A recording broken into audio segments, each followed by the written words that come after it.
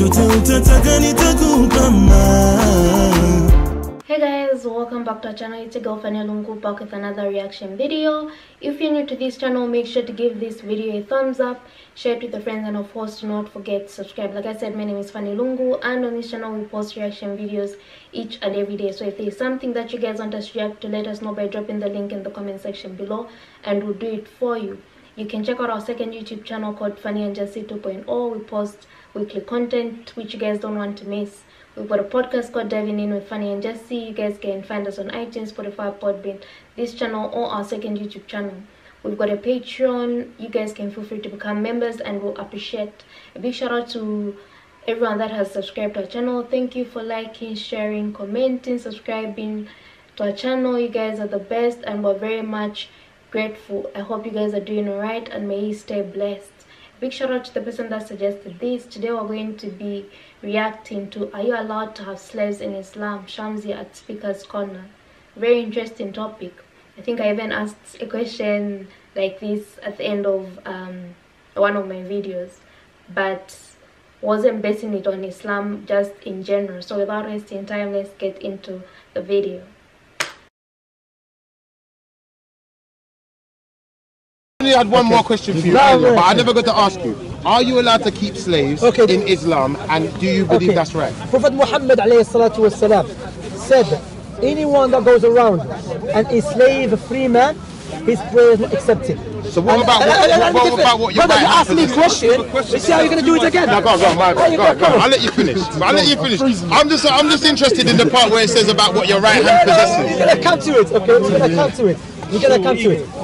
So now Islam, so Prophet Muhammad said, that's why the Muslim scholars said, the origin of human being to be free.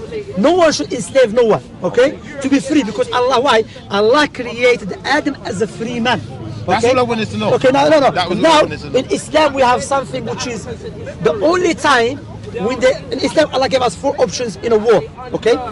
When there's 2, like proper war, country, like country that has sovereign, not a group of crazy people going to Notting Hill Gate and taking women and saying, "This is my right hand possessed." No. So in Islam, no, I just heard this. I heard this in the debate the other day, so I just wanted to ask you that. To be honest, the reason you're asking that because there's many issues now. It become controversial.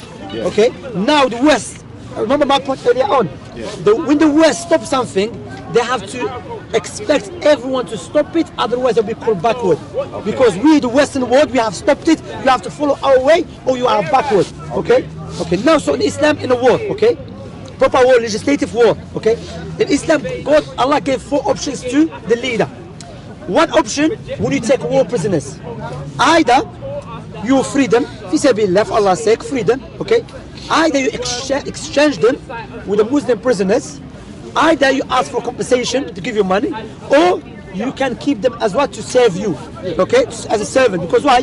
They waged a war against you, and because they rejected. So not a slave, but a servant. No, we don't say the slave. That was it. Hear me out. You kind of answered the question. Hear me out. Now, if you the Muslim leader, he will look at the best interest for the society and for the Muslim people.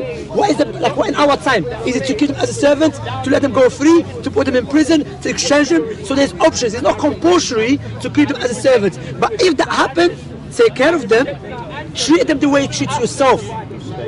Love your neighbor like you love yourself. Clothe them the same cloth. For example, Prophet Muhammad's companion saw a man sitting down when his servant was standing. And he said, do not do that. Sit down, eat with him. Yeah. This is the best teaching. Well, what you've done, you've definitely shown us some goodness in Islam. Alhamdulillah. You've definitely shown us some goodness. Assalamu alaikum. Alaikum salam. Okay, let me give you. Brother, sorry. There's a leaflet here. I want to take it. No, it's not here. Give me the leaflet. Please, I want to give you about Prophet Muhammad because I spoke to you earlier on. So read this one, please. What happened to the other guy? What happened to the other guy you were saying earlier? Is it Hamza? Was it Hashim?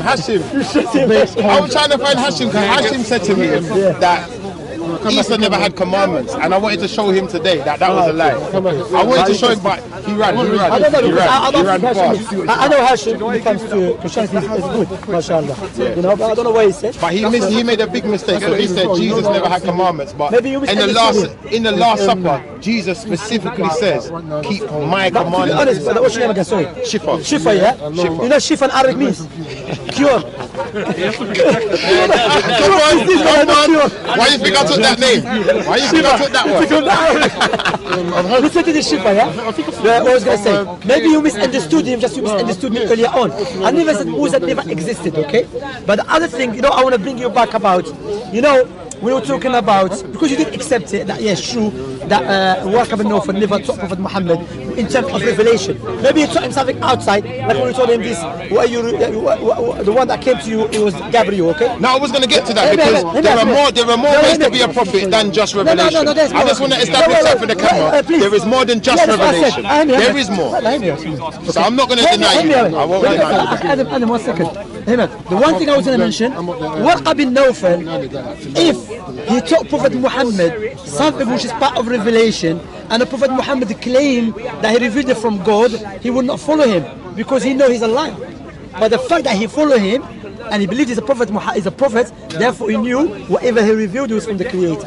Well, that was good. It's been a good conversation. We've learned a lot today. By your waffler. I ain't a waffler. You do a lot of talking. You do a lot of talking. You like your voice. He likes his voice. Look after yourself, boys. I'll see you, inshallah. Take care, man.